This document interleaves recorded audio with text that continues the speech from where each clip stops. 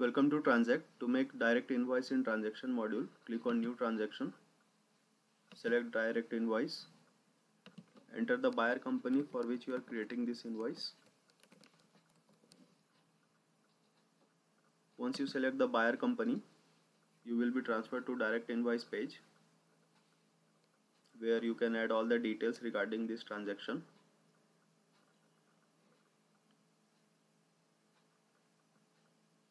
Enter the transaction title.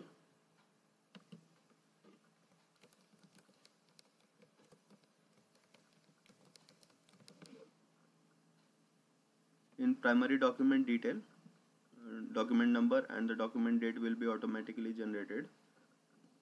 Specify the details of PO and OC if you want. Select payment date. Make sure you enter all the details that are red star marked so that this document can be saved in TranZact. Enter place of supply. In item section, add the items for which you are creating this invoice.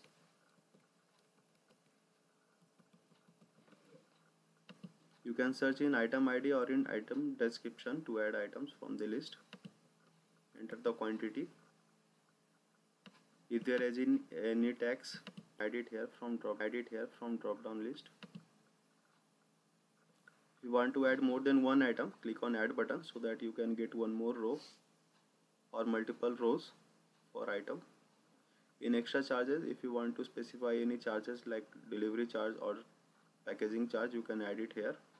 At right side you will see grand total amount, and in the left there is attachment.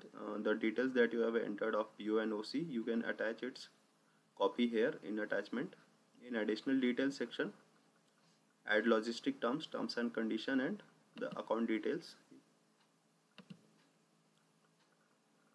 Enter the comment for this tax invoice, and in recipient you can add the recipient if you want to send this invoice as mail, and then click on save and send.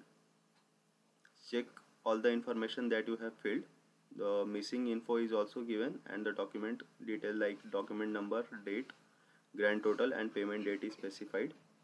If you want the digital signature, you can click on this checkbox and then click yes.